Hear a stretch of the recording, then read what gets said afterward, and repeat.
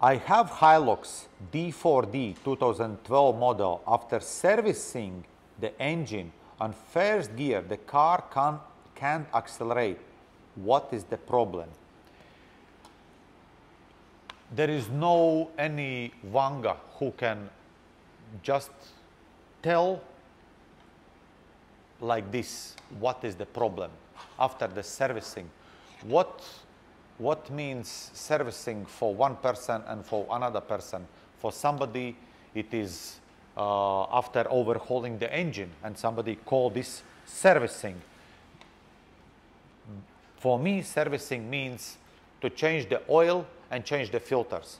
After changing the oil and changing the filters, if the engine refuses to move, engine is hard, rather wrong oil or fake oil, something wrong with that.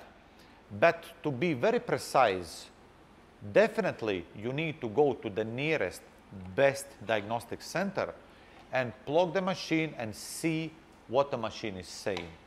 So, but anyway, if the engine feels tight, then I don't even advise to drive to that center.